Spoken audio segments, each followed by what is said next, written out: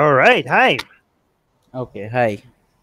We're going to be talking about Hindu goddesses. You wanted to um, teach me about Hindu goddesses, right? Yeah, right. So wait, Not teach exactly, just to discuss. just to discuss. Okay. So Yeah. you are Atheist Republic patron. So thank you for that. And as a Yeah. patron, you get to Thank request you. meetings like this, right? So thank you so much for being a patron. And again, anybody else watching, if you guys want to tier. Here, the second tier above, we get to do these kind of one-on-one discussions. Well, I actually don't know. It explains on Patreon. Link to our Patreon in the description. Okay, but you wanted to talk about Hindu goddesses, and what are you? What are you? What do you consider yourself? An atheist? Okay, so Hindu? yeah, Yeah. you may have heard this term before. Again, Hindu atheist. So definitely, I also consider that. So I Hindu. mean, like culturally, I'm Hindu, but Hmm. I'm an atheist. So by belief, but Hmm. the point is that like Harsh Chavda also came to your channel, so he aligns himself with the Hindutva movement, but Hmm. I actually don't align myself with that movement. I Uh, find that movement problematic and actually very toxic. Also, I think. okay, so you're not Hindutva. You find Hindutva toxic. Yeah, yeah. Okay, okay. But I But you find Hinduism attractive, but not Hindutva. You find Hinduism attractive, but not Yeah, Hindutva. obviously I every find, religion will yeah. have its problems, but I find that there are I mean, what can I say? There is a whole lot of symbolic meaning in the tales, and the tales are also very beautiful. Mm. Tales are there, and rituals are also beautiful. So yeah. I So find the it rituals. I find the stories and rituals beautiful. I don't like if it's used as a guide to life. I'm hearing a little bit of an echo. Is that yeah, yeah, definitely that's not true. And I think like the point is that like that's the difference between Abrahamic religions and Indian.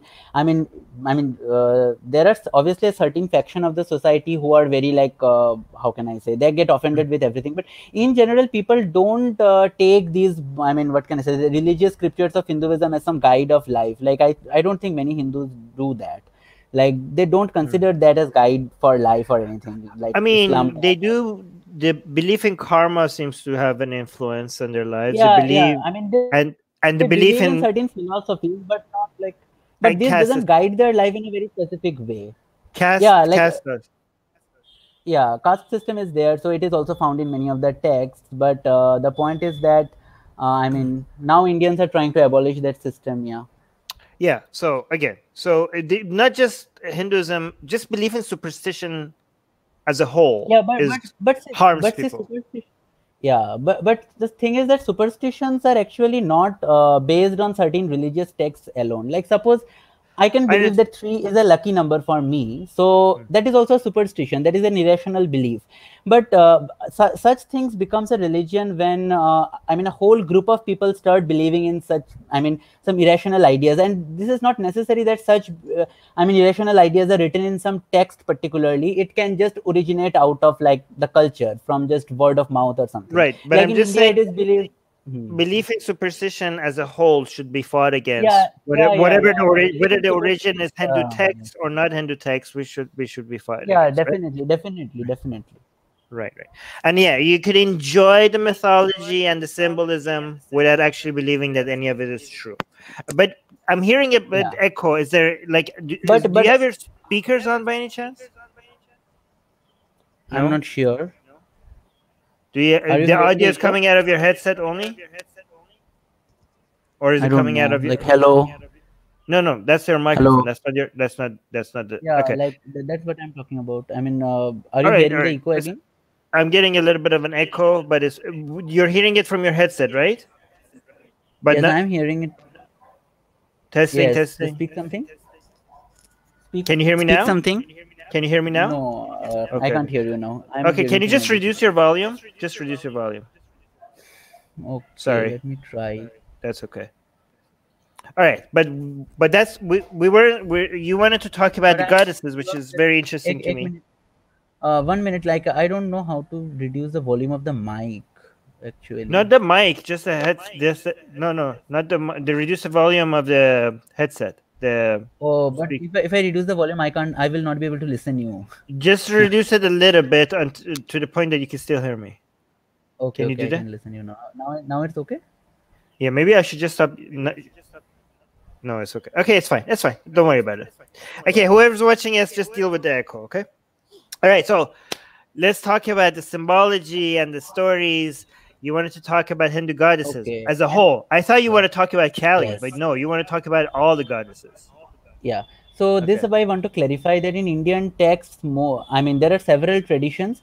In many of the traditions, the goddesses are separate, but especially in the goddess cult to which my family belongs, like which is called the Shakta cult, the goddess is only one. There is only one goddess. She just manifests in different forms, but there is only one goddess.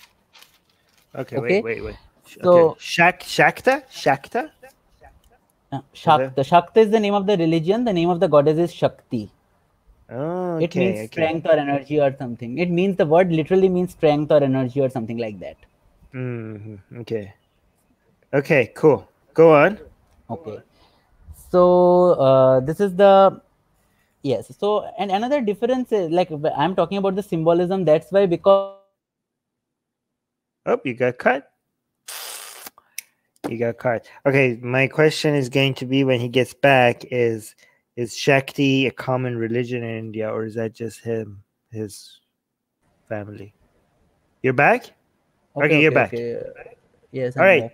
So by the way, this Shakti thing, Okay. is this a common religion in India or is that a common sect or is that like a fringe group? Yes. Now, see. Nowadays, like, I mean, Hindus see themselves as Hindus, but just 100, I mean, how can I say, 200, 300 years ago, it wasn't like that. Hindus were divided into, I mean, obviously they were Hindus, but still there were several factions, and these factions No, had no, I'm lot not of talking things about in Hindu. common.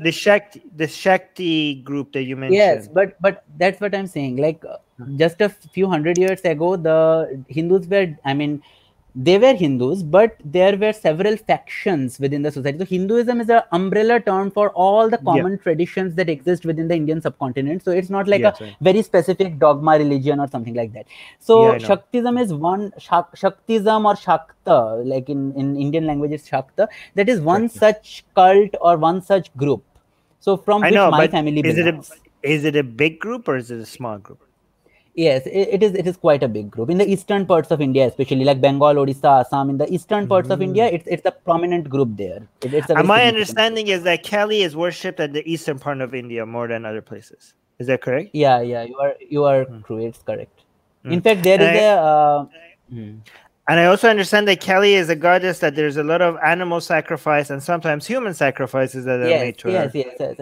Yes, in earlier days there used to be human sacrifices. So in the Well, not colonial the era, the earlier human days, sacrifice. last week also. Yes, last week it was there, but it's illegal. But in the Yeah. colonial, I mean, before it was, I mean, people used to do that. Like there were like tantric sadhaks and all. They used to do the human sacrifices, So but and there were it does influence. Like last week, this man yes, sacrificed, but they were yes they were beheaded his own wife to Kali in front yeah. of I his have seen children. that. I have seen that. I have seen that. So it And does these things influence are behavior a actually little bit. yes, these Yeah. things are actually written in the texts. In the Mm. in some of the Purans, it's talking about human sacrifices. Human sacrifices are talked about in many of the Indian texts. Like human Mm. sacrifices are quite common in Indian texts, and animal sacrifices are still common in my family. Animal sacrifices are done. Like I'm Mm. very, I mean, it's done. Animal sacrifices. I don't know whether you are okay with it or not. Animal sacrifices, but animal sacrifices, I think, like as long as non-vegetarianism is permitted, animal sacrifices, I mean, is like acceptable. But I don't. when I I mean, don't think. I think I'm okay with animals being killed in painless ways, and I think Muslims, Hindus, and yes, Jews do not practice animal. no, Do no, not no. I mean, you practice it. Yeah.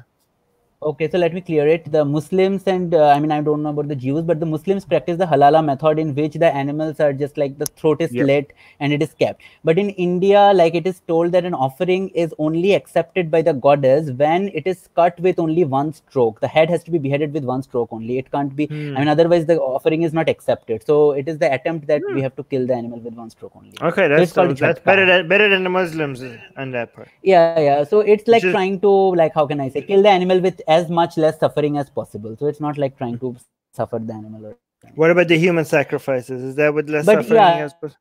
like if you say that Oh, you're getting cut again. if you say that killing the animal is You're getting cut from me again. Say that again. I mean, I don't know. Okay. Like, say, I mean, human sacrifices are definitely not acceptable in modern society. But it is acceptable by Hindu scripture. I don't know whether it is because of my net connection. Sects of the Hindus, not all. I mean, there are many sects of Hindus who are perfectly vegetarian, so they will not accept even killing animals. So the Hindus are not one thing. So definitely there are a whole lot of different sects of Hindus. Yeah, but again, this what like two wrong doesn't make a right, right? Like what two rights does yeah. But this one, okay. So this is whataboutism, right? Like this is not. No, I'm not talking about whatever. I mean, I'm saying that there are different ideas. That's what I'm saying. I know, but just I feel like human sacrifices are definitely not acceptable. But this is like, how but can it I is say? Part like many Hindu scripture. Yes, but it was. I mean, what can I say? It was made illegal in the colonial era only. So yeah. Yeah, but that's humans being better than that's Indians being better than Hinduism. That's not Hinduism. The action of making it acceptable, the action of making it acceptable was Hinduism. The action of making it illegal is not Hinduism. So you can't give credit to Hinduism for making it illegal. Yeah, but you could give credit to Indians for making it illegal. Yeah, you can say that. But the point is that Hinduism sanctions it means like you can't say the entire Hinduism sanctions it, because there are other texts which talk about vegetarianism also. So you can say that Hinduism is actually I understand that, about vegetarianism. But this is the double standard this is the double standard in Hinduism. Whenever there's a good thing, it's like, oh, it's Hinduism. But whenever there's a bad thing, they're like, well, we're so many different things. I don't do that. Actually, I will say that Hinduism has a lot of different things. So it's not only one thing. Like every kind of contradicting idea you can find in Hinduism. So it's like, but like that's the problem though. Like it's like that Hindus believe this to say that it is like saying Europeans believe this or blacks believe that or something like that. I mean, it's not one like very specific thing. It's like a very diverse group of people. When we say Hindus, it's a very diverse group of people. Yeah, the problem, obviously every group of people is a diverse group of people, are diverse and have diverse set of ideas. Compared with Muslims and Christians, because Muslims and Christians, the diversity is comparatively lesser, but in India, the diversity is like, I mean, at a crazy level. See, the problem is that if you think something is divine, then, you're giving it authority and legitimacy, even though it's self-contradictory. Like if you give the good parts of a religion authority because it comes from a divine source, then you're also giving legitimacy to the bad parts. Be given. Yes, they definitely shouldn't be given. So but anyways, we want to talk about more about goddesses. Let's go back to goddesses. Yeah, because I don't know if you want to talk about the religion and whether it's good or bad, we could talk about that. But which one do you want to talk about? Let us talk about it. Today, let us talk about the goddesses. But come back again. Let's talk about like that as well. Like there's so many things we could talk about. Okay, but okay. So if time permits later, then I will talk about some other religious stuff as well. But let's first talk about goddesses. So is Kali the only one that demands sacrifices? I mean, it's difficult to say. Like again, there is no one answer to such questions. It's like Kali is, in the Shakta traditions, the goddess is only one, and goddess demands sacrifices. So goddess can be in any form, but she demands sacrifices. Okay, but so in my family, it's like a goddess. It's like a goddess with multiple personalities. That like Durga Ma, for example, Kamali is a clone of Durga Ma, but Durga Ma is like more calm and less angry than Kali, huh? No, it's not exactly like. I mean, I don't know. It's not exactly described like that. The stories don't go into the details of the characters. How close is it to like for people who want to understand it? Is it at all similar to the Trinity in Christianity, where God manifests itself? Something like, yes, something like that. It's something like the Trinity, where God is one but three, something like that. So she does manifest in different forms, but she is the one. She is only one. She isn't not separate entities, but she is only one, but she manifests in different forms. So all the goddesses are one entity. Yes, the goddesses are one entity. But are they separate from all the male gods? Are they separate from the male gods then? Yes, in Shakta theology, there is one entity called the Prakriti, which literally means nature, and another entity called the Purusha, which means the man. So man is the physical part. I mean, sorry, man is the masculine part, and Prakriti, nature, is the feminine part. So Prakriti is the Devi, that is goddess, and Purusha is the male god, that is Vishnu, Shiva, and also he also manifests in different forms. So it is a Purusha. So this So sect it's like a that yin yang kind of concept. Yin yang kind of concept that you find in Chinese there's two. mythology also. And So there's only two based on this Shakta or Shaktism sect yeah, of Hinduism. There's only two gods, one god and one yes, goddess. There's no other. yes, There's just two. yeah, but they manifest in different forms. So Right. like you can know about the other god's story also, but you have to know that, I mean, they manifest in different forms. So as And I these go two through the gods, stories, this will be more clear. these two gods are completely separate, though. Like they are not two the Yes, same. actually, One. Yeah. Okay. Okay. no, they also unite. They unite together to give birth to the universe. Oh my God. Okay. So they All are right. Tell actually me. entangled with one another. They're complementary to one another. They are not separate or different. They are complementary to one another. They complement one another. They Okay. remain together. Okay. Very So much. actually, this is a very Very yin yang. philosophical, theological concept. I don't want to go into the. I mean, I'm not expert enough also to talk about all these things. So I don't Okay. want to go into This. the. Okay. Go I may get something stories. wrong also if I Stories. tell Then. too much. Tell me the stories then. So okay, so earliest versions of this goddess actually stories. I mean, obviously the goddess cult can be dated back to, some people think that the goddess worship is happening till the Indus Valley civilizations, because we find Mm-hmm. mother goddess like figurines in Indus Valley civilization, but in the texts they are less prominent. The I mean the goddess as we know it today.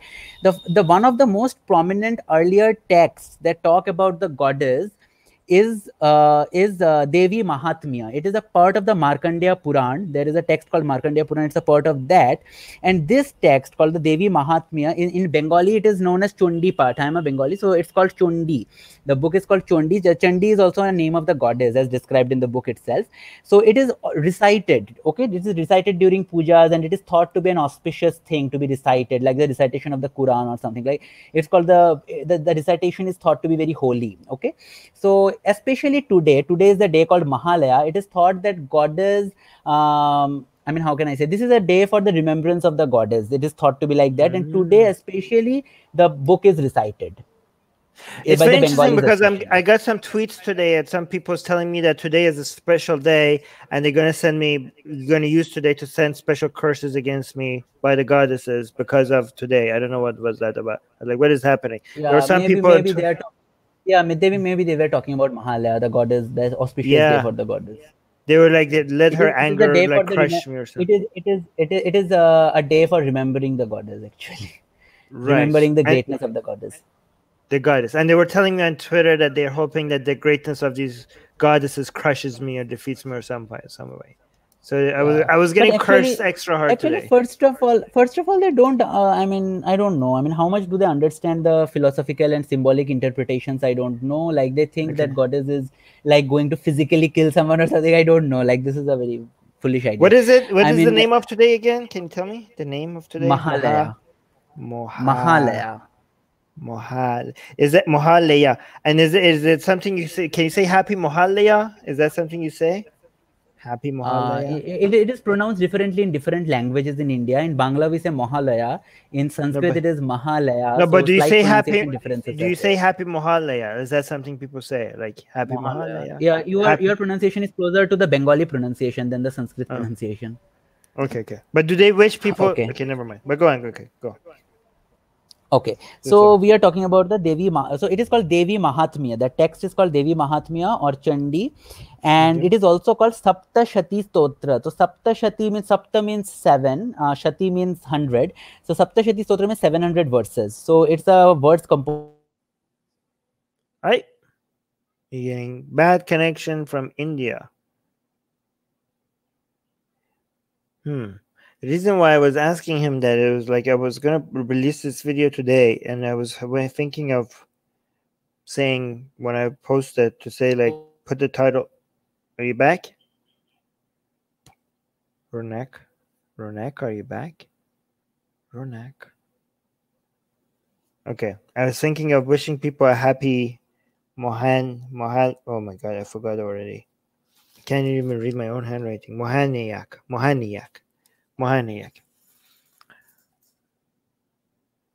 Are you back?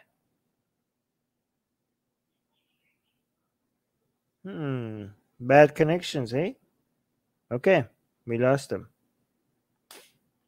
All right, so let me talk about. Okay, so here's the thing. Here's the questions that I want to ask him when he's back. Oh, there we go. He's back. Hey, man. Bad connection? Okay. Hi. Yes. Hey. Okay. I Continue. don't know. Continue. Acha, okay. So first of all, I want to say that one of the ideas of the goddess is that goddess exists in Trinity. Okay. So there are different versions. Again, it will be very confusing for you from the beginning, but as a beginner. But actually, first of all, I want to say that the goddess exists in a trinity. So it is called Kali, Lakshmi, and Saraswati. So wait. Kali is Kali. Say the three. Say it again. Kali, Lakshmi, and Saraswati. Is it the first one that you said is Kali? Is that our Kali? Is that this? No. Yeah. Yes and no. Yes and no. So, okay. Yeah. So Kali is actually okay, so Kali actually refers to the time. Kala means time, so it is like she is representing the space, time, and the nature, wild nature, nature in its wildest form. So this is the first symbolism. Lakshmi is representing wealth, so she is the goddess of wealth, or Lakshmi itself. The word means wealth and prosperity. So she is representing human wealth, like because nature doesn't have any wealth. Like human gives, I mean, for humans the wealth has value, right? So it represents food, it represents wealth, it represents prosperity, and all these the humans need to survive. Okay, and the Saraswati is the knowledge. She is the goddess of knowledge, or knowledge itself. So it is called Saraswati. So the nature manifests itself in three forms. Prakriti, that is the nature, manifests in three forms. One is Kali, Lakshmi, and Saraswati. So the god is, this is just the goddesses. There's a trinity of goddesses. Correct? Yes. Okay. And the reason, and Kali being so angry all the time, is that because of the destructive nature of time? Yeah. It's a symbolism. Yeah, it's a symbolism. Oh, it's a symbolic interpretation. Okay, cool. Destructive nature of time as well as destructive nature of the, how can I say, the nature itself. The nature itself is a violent place to live in. So that's why this is the violence symbolism actually. Okay. Yeah, so you can say that Shaktism in some sense is like an antithesis to the Jainism. The Jains say that ahimsa paramo dharma, that is non-violence is the greatest virtue. But in case of Shaktism, their idea is that violence is inevitable in nature. So goddess demands sacrifices. Nature itself inherently is violent, so we can't overcome violence. Even if you want to do agriculture, you need to do violence. You need to kill the pests. You need to do some form of violence at least. So even if you want to feed yourselves, you need to kill some animals. Like the tiger needs to kill a deer in order to feed itself. So the nature in itself is violent, so you can't overcome violence. So non-violence actually is not possible. Ultimate non-violence is not possible. So this is one of the main symbolisms of Shaktism. Okay, so I was telling that in Devi Mahatmya, that is the book that I will be talking about primarily today, it has 3 sections. So the first section is dedicated to Kali, the second section is dedicated to Lakshmi, and the third section is dedicated to Saraswati. Okay, so 3 sections for the 3 goddesses. And this is what is this book?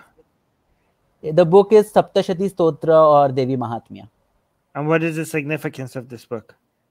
The significance is that it is the primary source of the story of the goddess. It is the earliest source, actually, not the primary source, the earliest primary source of the story of goddesses. And it is recited in the Hindu culture. It's considered to be a very sacred book, like the Bhagavad Gita only. For the Shaktas, it's the Bhagavad Gita. Bhagavad Gita is for the Vaishnava people. The Krishna worshippers are called Vaishnavas. So for the Vaishnava people, it's Bhagavad Gita. For Shakta people, Bhagavad Gita is also considered, Bhagavad Gita is an universal text nowadays, but this book is also considered sacred, like the Bhagavad Gita only. And what's the name again? Sorry? Devi Mahatmya. Devi Mahatmya means the significance of the goddess. Devi Mahatmya literally means significance of the goddess. The name of the text is that. And is this the main book for the Shakta people? See, there is no main book. There is nothing called a main book in Hinduism. Okay, sorry. Is it the most important book? Is it their most important book? Is it the book that they hold the most dear? In in some sense. In some In some sense. sense. And do the Shakta, it seems like to me, correct me if I'm wrong, the Shakta people, it seems like they care about their goddesses more than their male gods. Yeah, definitely. Okay, interesting. Because But it is a goddess is worship. that unique? And Is that hmm. is that unique to Okay, the tell. Shakta people? Is that unique? Like because other the Yeah, Shakta, is I it think only so. the I Shakta? think so. Okay, okay. There's a Yes, in delay. other cults, in other cults, the goddess is there. Obviously, goddess is there in all Hinduism sects. But in those cults, the goddess is secondary. The male gods are primary. I mean, or maybe the goddess is complementary. But here, the goddess is the primary. So it's a slightly different vision. And actually there is a fight between, when you see the goddess cult, like the goddess represents what? The nature. And the Purusha or the male gods represent the spirituality or consciousness or whatever you say. So here they are showing that the nature is ultimate because nature gives rise to the consciousness. So you can't say that, I mean, according to Advaita Vedanta philosophy or Hindu philosophy, they say that Jagata Mithya Brahma Satya. So that means that the world is a lie or an illusion, and only the how can I say, only the Brahma, that is the true God, or I mean, only one God is there. That is the only truth, and we all are gods. So Aham Brahmasmi, like I'm the God. I mean, everywhere we are just, I mean, manifestations of the God, but the world we see is just an illusion. It's like the concept of a Boltzmann brain, maybe sometimes, something like that. But here, the nature is given the ultimate priority. Like she itself is the illusion, but she is the priority. She is prior because for that only our consciousness also exists. Without the nature, consciousness doesn't exist only. So we can't give spirituality more importance than the nature. It is also So one of the consciousness is a product of nature, and that's why. yeah, this is my Nature. ideas. Like this is not written down directly like that, but this is my interpretations, you can say. Okay, Some sort of. okay. Okay. Okay. It seems like a lot of people just find their own philosophy and they just reflect their philosophy on the symbolism of that Hinduism. Yeah, but yeah, that's true for any story actually. Like that Yeah. can be true for Game of Thrones story also. You can find your But symbolism. the only problem I have with that is that then this is why I think enjoying stories should be separated from philosophy. Because if you mix philosophy with beautiful stories, then people evaluate how good your philosophy is, not based on how much logical sense it makes, but based on how beautiful your But on the stories end up being. Right? And I think like we could separate enjoying stories from philosophy. These two things should be separated. but yes, that things can be separate. But some, I mean, stories always have been.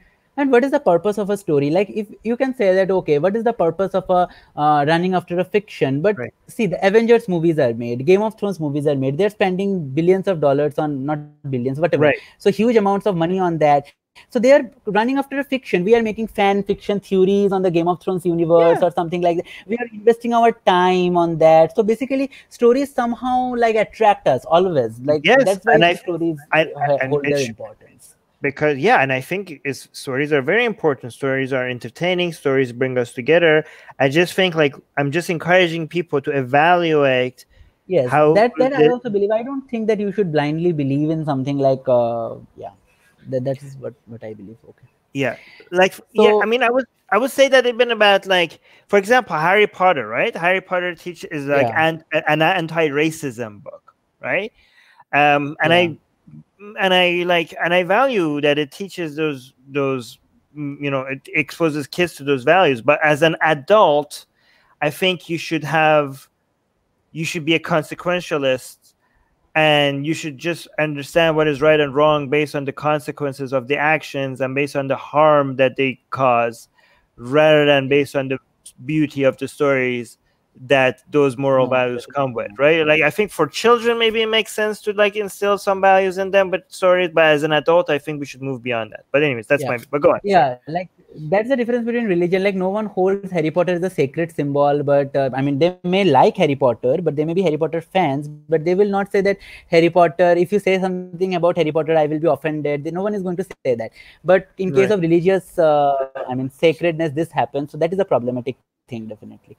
Okay, so now we are talking about these three sections of the tale, which we call the Saptashati Stotra. So first section is called the Madhu Kaitabha Vadha.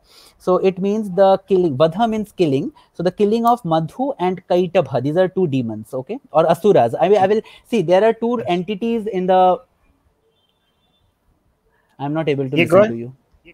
Okay, so there are actually two entities in the Hindu literature, I mean ancient Hindu literature, Devas and Asuras. Now they are translated as gods and demons, but they don't actually mean that, like they are slightly different. But it is like assumed that the gods actually have a heavenly abode, they are possessed that heavenly abode. The Asuras, they have all the pleasures there, okay, they have the immortal nectar, which they constantly drink, that they survive, and the humans give some sacrifices. Okay, so the human sacrifices go to the devas, and they, with the help of those sacrifices, they survive. Okay, so and they have a lot of pleasure. They have the chintamani, that is the wish fulfilling jewel. They have the kalpataru, wish fulfilling tree, or kamdhenu, wish fulfilling cow. So like these are so like magical creatures and all these things. They have all the pleasures and luxuries. There are apsaras, the celestial maidens, or like heavenly prostitutes kind of thing. So whatever. Wait, what? So Heavenly prostitutes? yeah, like in some sense Okay. they're What is celestial that? maidens. Like people will not like if I say the heavenly prostitutes, but yeah, they're celestial maidens. The word apsara literally means sound of butter. So but I mean, this is also has a symbolic meaning, I don't know, but they are generally presented as like some seductresses and like something like that. Like Right. they're presented like that in the culture. Okay, Wait, do they so get paid for but sex? Is that no, that's why they're not prostitutes. They are just okay? there, like they're just the hoods of like Islamic mythology. They're just there, Ah, like beautiful women. Okay, okay, but okay, just that okay. they're not virgins. They are not virgins. They They're are slaves. not claiming to be virgins. They're sex slaves.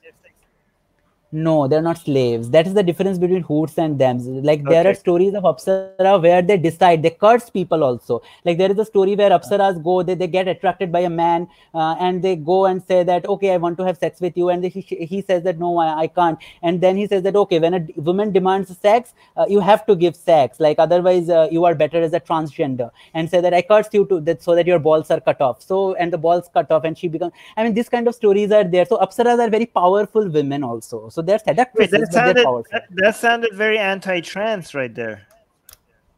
I mean, I don't know. Like, it is not. That's the Yeah, it is scripture. anti-trans means.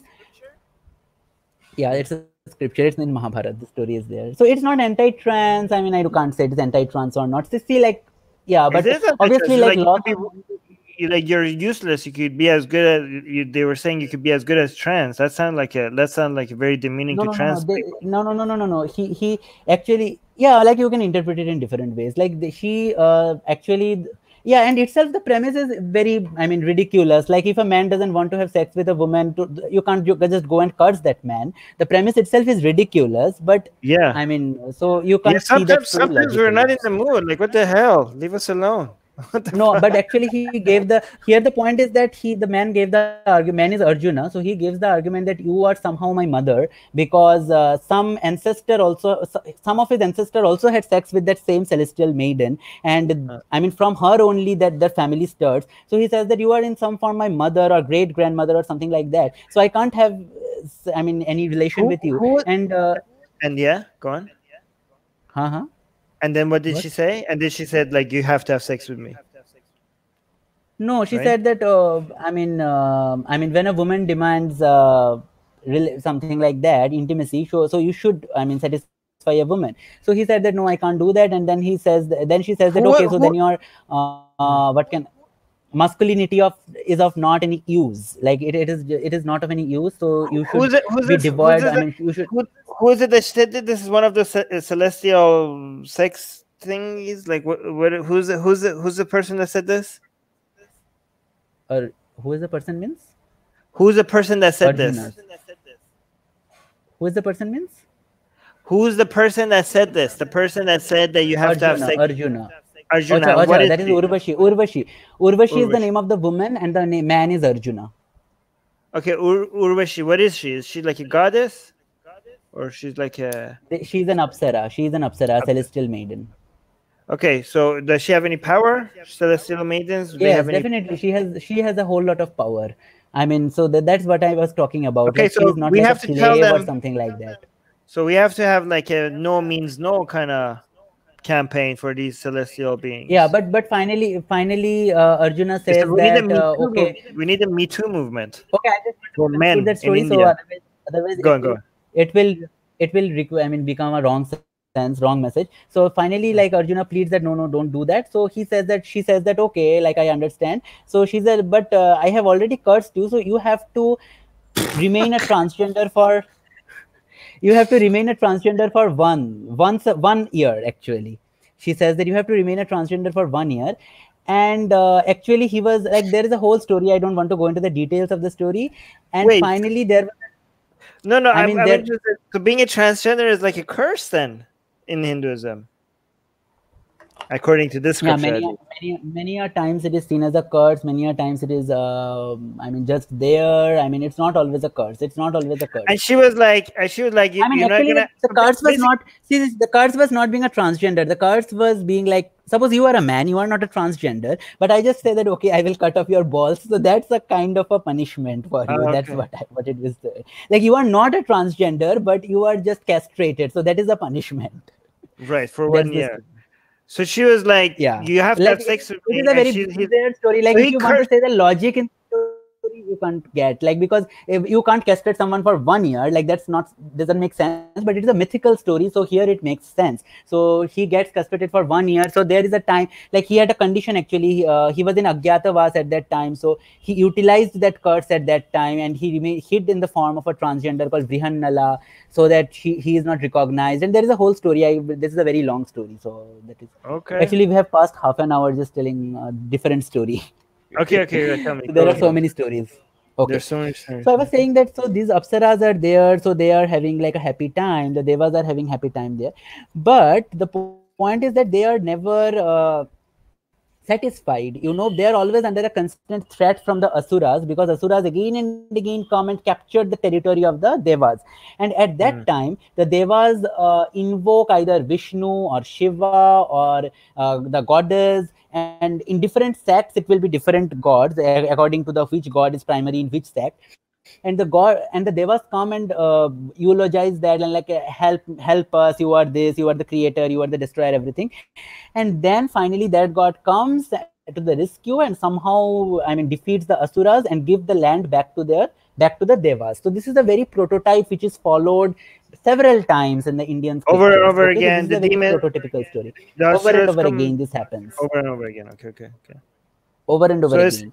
So this is, it's not like they're demons, it's just that they are there.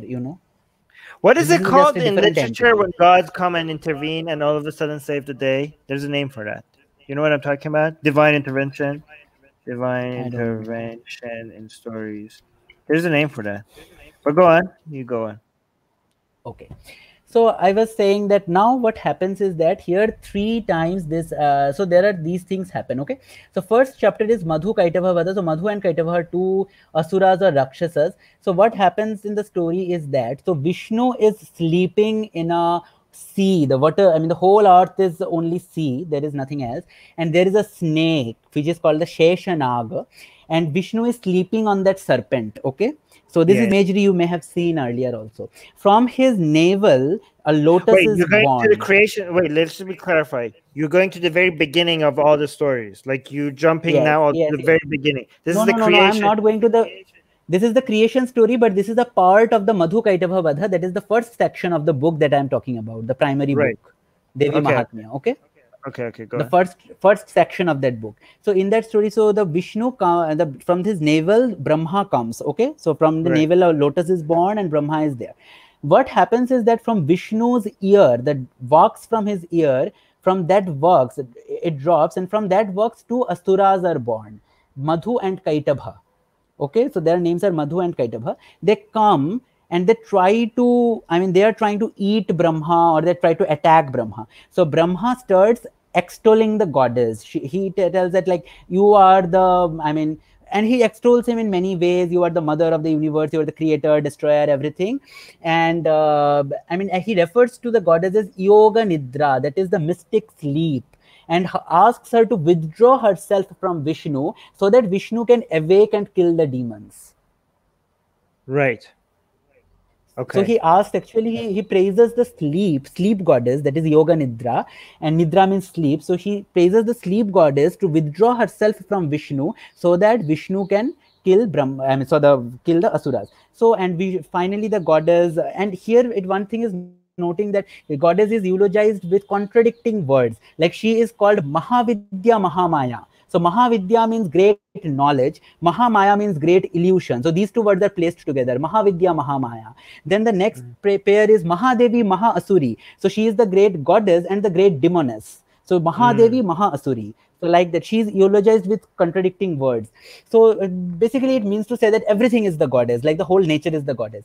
So the goddess then withdraws herself from Vishnu, from all body parts, from the nose, eyes, everywhere, and Vishnu awakes, and Vishnu kills the Asuras. He fights the Asuras, and then the goddess somehow bewitches the Asuras, and the Asuras just get bewitched, and they say that, okay, you can kill us, but you can't kill us on the water. But everywhere there is water, you can't kill us on the water. And Vishnu just takes them up and puts them in his lap and kills them. So that is the end of the story. So Brahma is saved, and that's why she is called Madhu Kaitava Ghatini. So that is she kills Madhu and Kaitava. So actually she doesn't kill, but she acts as an agent to kill the Madhu Kaitava. I mean, if she wants, then only Vishnu can awake and kill the Asuras. So she is the prime mover, whatever. So then the second part of the story is Mahishasura Vadha. That is the main image that we worship in the Bengali Durga Puja, where she is killing a buffalo demon, Mahishasura. Oh yeah, with her I've seen trident. that a lot, yeah. So that is the second part of the story, which is the Mahishasura Vadha. In this story, what happens, that same prototype, I mean, the Mahishasura captures the land of the Devas. The Devas are there. The Mahishasura goes and captures the land of the Devas. And now the Devas just go to Vishnu and Shiva to seek their help. Okay. So Vishnu and Shiva get furious. The Devas also get furious. So out of their fury, some great light come out of their bodies. And all the great light assemble together to take the form of a goddess. Which goddess? Okay. She is named several, like Chandika, and like since this is the goddess scripture, there is only one goddess, as I have told, but there are several names. So she is called Chandika or Durga or whatever. So she takes the form of Durga, yes, and she is generally called, most of the times she is just called Devi, which means literally goddess. She is only called Devi. Okay, so she is also called Devi. So just Devi. So so the Devi is like where Kali came from. Yes, but it comes later. Yeah. It comes later on. I will tell you the whole story. So it's the Devi. Okay, so the Devi is born. So the Devi is given several weapons and jewelries and every accessories by the different gods. Fidget spinner. There's a fidget spinner. What's that thing? It's not a fidget spinner. It's a discus. It's called a discus. Like it's a spiked thing. It can cut you. Like if you throw it at it, like it will just cut. It's a weapon. It's sharp blade like thing. Okay. Right. So so she is given a whole lot of different weapons, and then she fights with Mahishasura with all her like weapons and everything. And there is a whole lot of description of this terrific battle going on, a Game of Thrones like kind of scene is going on, a different violent activity, whatever. Nice. And finally and there are also references to the goddess being intoxicated. Okay, she's drinking some kind of a wine or something, and she's intoxicated with that, and her eyes become red, and she is furious, and she kills the Mahishasura. Okay, so and finally she kills her, and Mahishasura also takes a lot of shapes. Like she wants to kill the buffalo, then he gets out of the buffalo and takes the form of some other elephant or something. Like he shapeshifts several times, and finally the goddess steps on her neck or something, and finally she finally kills the buffalo demon. Okay. Yes. I've seen that. There's a lot of art on that last scene. There's a lot of that is the image that the Shaktas, I mean, worship. The Bengali people especially worship during the Durga Puja event that happens in Bengal. That's the image that they're sending to me today as a threat against me. That's the big image that they're sending. Yes. And also they call me, like in the past week I've been called an Ashura by so many people. So Yes, I will come to that later. I will just come to that story. I will say why they called you the Asura. I will come to that. Asura. Yes. And here I want to mention one thing, that here the intoxicated goddess, as I have told, and it is very important to note that in the tantric literature, according to the tantric pujas, like when we do Kali Puja in Bengal, the goddess worship in Bengal, we offer her wine, we offer her alcohol. Okay, so this is a offering to the goddess, and this is taken by everyone. Okay, so it is like a prasad. The alcohol is taken. So in the in real life, how does this look like? They go and give wine to the gods and goddesses, but they end up drinking it themselves. Yes. Like all other food, they also give food. Also, they also give a lot of food. They give the food to the gods and goddesses, but they end up eating it. Yes. That's the thing. They give the food, then they offer some mantras. They will recite some hymns and all, like, okay, please eat this food, something like that, which literally means something like that. And then they will offer the fool and the flowers and everything on that. And they will they will assume that the goddess has eaten this food, and then they will eat that food as a prasad. Okay? But how could you assume the gods and goddesses ate the food if you then eat the food yourself? What? How can you assume that? Okay. So this is a, yes, that is where religion comes into play. Okay. So in religion, everything is possible. Yes, this is not a logical thing. But the point is that, and in order, nowadays, like, they only don't assume. They also say that, okay, it's like, okay, if everyone is in front of it, then the goddess will not come and eat, because everyone is seeing. How can goddess come and eat in front of everyone? So they cover the room with a cloth, and everyone goes behind, and they assume that goddess has literally come and eaten the food. They covered the room or closed the door of the room, and they assume that the goddess has come and eaten a bit of that. So this is kind of a belief. This kind of like kids making, like, oh, here's the Barbie drinking a cup of tea, and then they're pretending. Like that, but you can't you can't logically analyze everything in religion, definitely. So whatever. So the alcohol is also offered to the goddess, and the bali, that is animal sacrifice, that is given, that meat is also cooked and offered to the goddess similarly. So the meat is offered after cooking, and that is also eaten by everyone, the meat. Okay. Right. Okay, let's come to the third portion. The third portion of the story is Shumbha Nishumbha Vadha. So you were called Shumbha Nishumbha by someone. So some Twitter account said that, okay, Shumbha Nishumbha also called Kali sexy or something like that, and so you are like him, them only. Someone said something like that. Right. Yeah. And so Shumbha Nishumbha are similar stories there. They capture all the lands of the Devas and everything.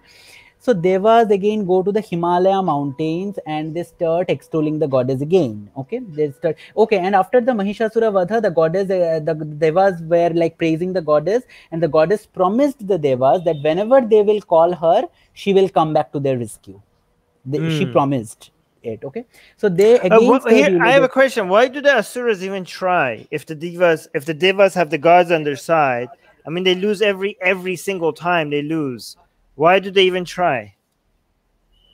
Yeah, like, do they have any super like giant like demon power on their side, or is it just like do they have anybody to intervene for them in battle, or is it just the Devas have the gods and they don't have anybody like a higher power? I mean, it seems like the Asuras seem like idiots. Yeah, but if they go into battle knowing that at any time, many right, go on.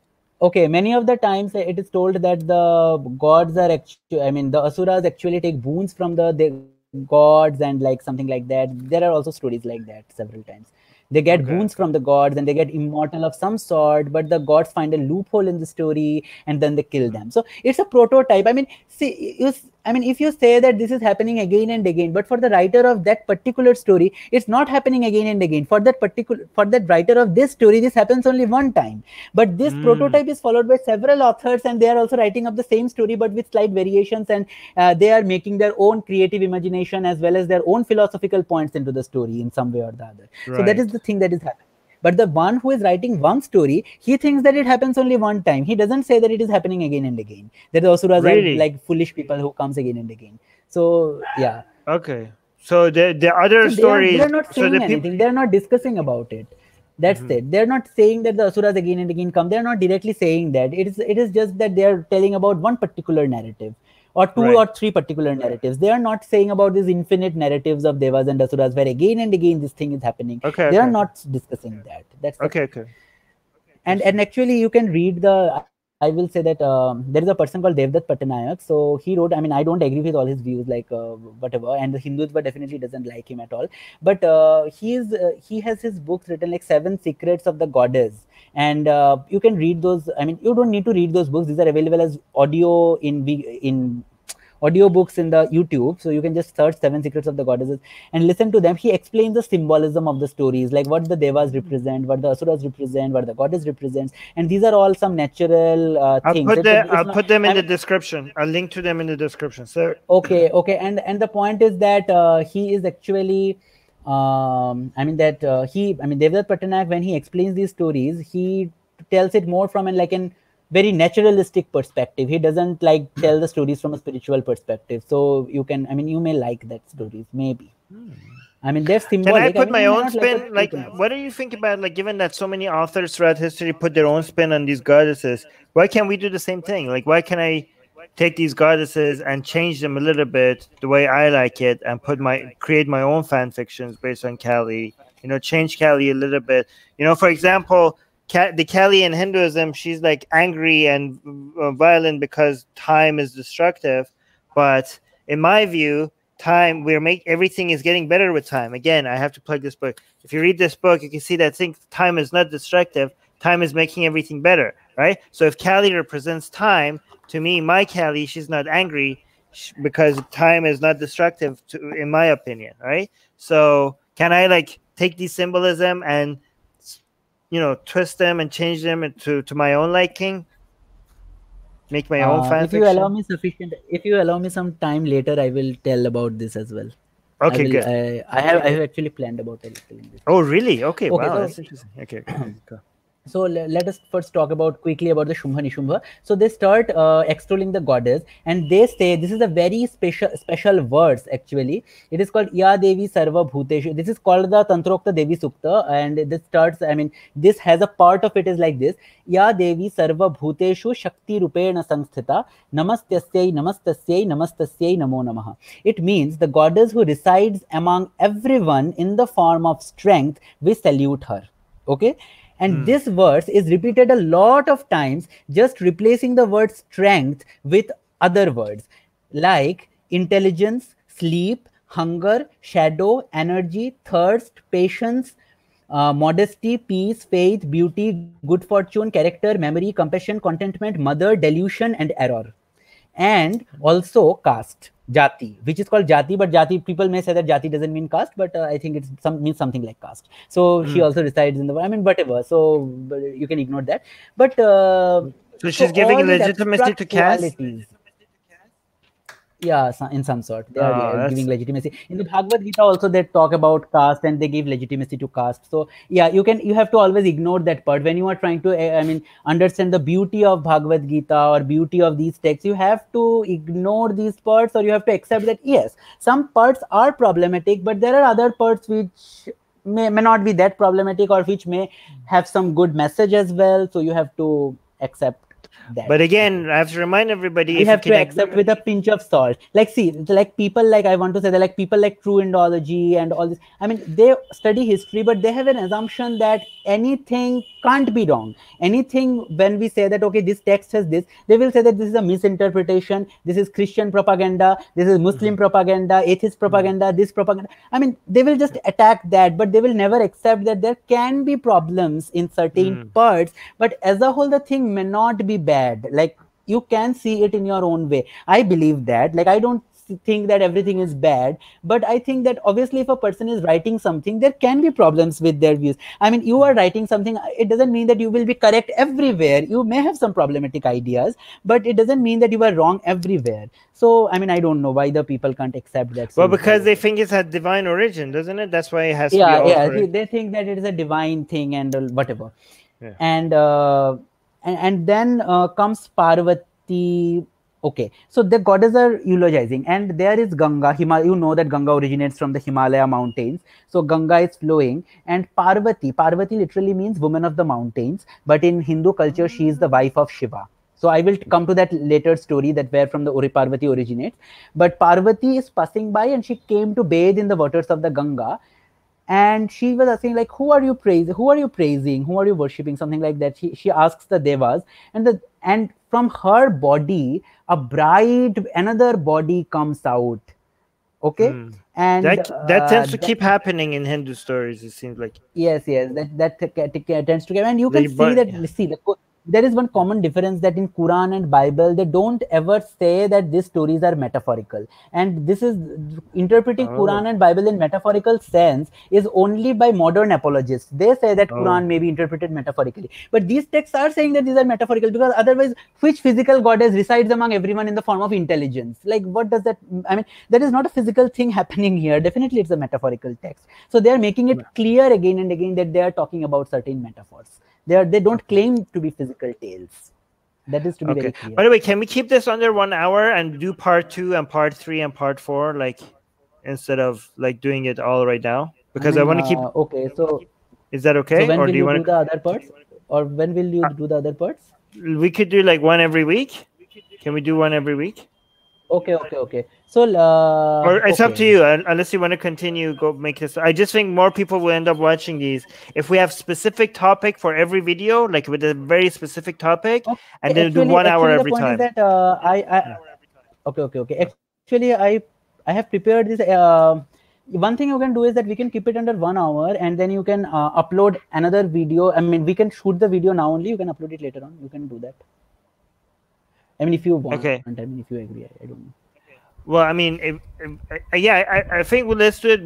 Let's do multiple sessions. How about if that? you have time, if you have time. Okay. I feel bad. Okay, let's continue. All right. Because you made time. I want to make sure that you can record the whole video. You can record the whole video, and then later on, like, cut it into 2 or 3 parts and give it. Well, I don't think I could do like that long. I can't sit here that long because I have so many other things to do as well. So I think we should do it in multiple parts. Is that okay with you? Okay. But yeah, I mean, I think it will take more half an hour. I think it can take more 1 hour, another 1 hour maybe, if I want to complete the material. Okay, can we do the next hour like next week? You wish. Or maybe even we could do it like in a couple of days. Is that okay? Then I'm just completing this part of the story. You sound disappointed. I'm sad. I don't want to disappoint you. Are you disappointed? No. That we're not... Okay. No, I'm not disappointed. Okay. I'm not disappointed. As you wish. Okay. No, as you wish. Because because you're like teaching me. This is really good. This is very interesting stuff. Okay. So this is part 1. Yeah, actually, I mean, if you have 1 hour extra time, then we can complete it today. Otherwise, if you think that you don't have no, let's do it. Let's do it another day because I need to do other things as well.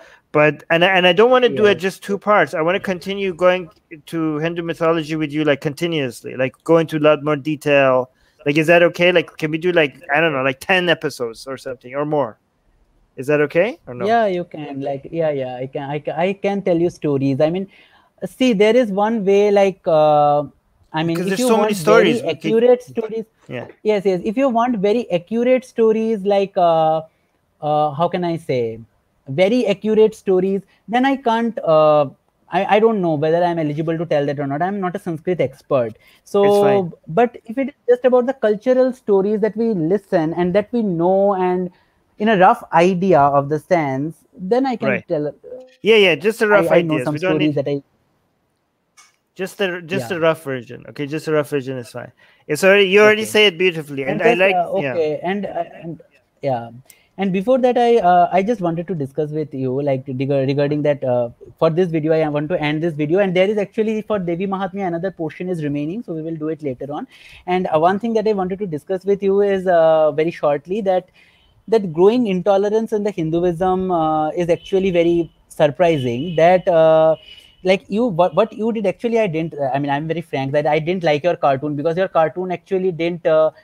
I mean, not because I was offended, but because it doesn't represent actually what Kali is. It is a different version. I mean, it is your cartoon, but it's not what Kali is described as in the text. So it is not the goddess that the Hindus worship. It's So that I don't know what is there to be offended, because it's not the Kali they worship. It's a different cartoon. So I don't know what's there to be. Yeah.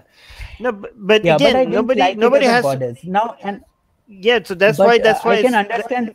Yeah, go but I ahead. can still understand why they are offended. I mean, obviously, some people can get offended, but sometimes I don't even understand like why the people are offended. Like, suppose, yes. So suppose there is a text called what happened some days ago, that every day they run a Twitter trend like boycott Netflix because they are making Hindu phobic shows, or they are insulting Hinduism and all these things. So there is one particular film where there were two characters named Krishna and Radha. Okay, so they were just characters, they were modern life characters, they didn't have anything to do with the mythological or historical Radha Krishna. Okay, so they were just two characters, but they were like, how can they show a sex scene happening between two characters named Radha and Krishna? They are so Hindu phobic, and they're running a Twitter trend and all this. So I was like, I mean, and moreover, I mean, I thought that okay, even if that was real Radha Krishna, the mythological or historical Radha Krishna, I think that is also not problematic, because in the text there are erotic descriptions of relationships between the two characters. Right. And like I just posted I these just want to verses. mention, I like, mean, have you seen fan fiction of like yes, popular yes, yes. stories? So a lot of times in Yes, the I know fan, fan fiction a of lot popular of times in stories. fan fictions, the personality change. Sometimes their looks change. So I mean, Yes. when we're talking about fiction, you can't say like, oh, this is Cali or this is not Cali. It's fiction. Yes, If it's it's fiction, you can fiction. put your own twist to it. Like, I mean, it's not a real thing for us to even decide whether this is the real Cali or not the real Cali, because there is no real Cali. Do you know what I mean? Like, how could Okay, this okay, be like yeah. real or not? Like, I mean, for example, when you see fan fictions of Harry Potter, who get like is like, well, just like the fan when you read fan fictions of Harry Potter and Harry is like acting in a different way, or maybe Harry looks in a different way, you could say like this is the real Harry or not real Harry. Like, is that really a conversation that we're gonna have? Like, what does it even mean to for that Harry in that fan fiction Harry Potter to be the real Harry when there is no such thing as a real Harry Potter? Do you know what I mean? It doesn't make any sense. Yeah, I That understand. Yeah, I yeah. understand. So I was making the point that so I posted this verse, that this is taken from a very sacred scripture called the Gita Govinda, written by a 12th century Vaishnava poet about Radha and Krishna. So Radha is saying that during, I mean, they are having some intimate moments, and Radha says this: with great pleasure, he had me lie down on a soft bed of tender blossoms, and feeling highly elated, he reclined upon my heart. I tightly embraced and kissed him, and he, being under the powerful Thank influence you. of Okay, go Ananga on. rasa, which means something like a desire, like a, I mean, excitement or something, returned the embrace and repeatedly drank the nectar of my lips. Oh, Sakhi, he is dearer to me than my very life. Arrange for me to meet with him at once. A sudden, unexpected surge of rapture during the pleasurable experience of passionate love with him caused my languid eyes to close. And like this, there are very erotic things written. So I shared these verses, and they were like, what are you saying? Like, this is not any scripture, this is the sex story of your mother. I mean, like, what are you, I mean, who is defaming the Hindus? I mean, I'm quoting scriptures, and you are saying that this is sex story of my mother. I mean, what, I mean, even if it is, it doesn't matter, but the point is that, what's the point? I mean, you are not comfortable with your own scriptures. I mean, Right. what kind of intolerant behavior is that? I don't know. Why they're so offended by everything with sexuality? Like, why is that so? I don't know. This has much to do with the Christianity and Islam, because you can see the, Yeah. I mean, the imagery of women in Islam and Christianity is like the Virgin Mother. Like in Right. Christianity, if you want to be holy, you have to be virgin. You have to be very, like, virginity is the must. Yeah. Okay, so Purity you culture, can't be modesty anything culture, other than, purity culture, and yeah. all that crap. Right. In Uh, Indian context, the mother, just see the Kalima. Kalima is often described as Viparita Ratatura, that is in reverse coitus. She sits on the top of Shiva in a very, and in coitus, okay, in order to do coitus, she sits on the top of Shiva, and she is naked, she is wild, she is killing, she is, I mean, just see this image. She is dancing on the top of Shiva, stepping on Shiva, and just compare this image of the mother with Virgin Mary. mm, Complete contrast, right? So yeah. that is the reason. I mean, Why is the it that they Indians go after basically, mothers as insults? Like, this is something when Muslims were offended at the work that I do, I noticed that a lot of the attacks seem to be going after the female members in my family, right? Instead of mm, me directly. And then when the Hindus mm, got offended as well, it was exactly the same thing. So it was very much like yeah, when the Muslim got offended. Why do you think that is? Like, they go after the female members of the family. Like, is that like male honor, like I don't know. They are misogyny or sexist or something? misogynistic, maybe. Yes, there is Yeah. misogyny. The point is that they think like, I mean, their logic is that you abused their mother, so they will abuse your mother, but that doesn't hold. Like that story is itself Yeah. that's a very weird story. I So like they to wouldn't get share a upset. very They wouldn't small. get upset if my first cartoon was of Krishna, for example. There wouldn't be such of a backlash, would it? I If mean, there would be backlash sexy, maybe. Yes, but sexy there may be Krishna, backlash, but much less. See. And much less. moreover, in Indian culture, since the cultures are inherently sexist, all cultures are inherently sexist.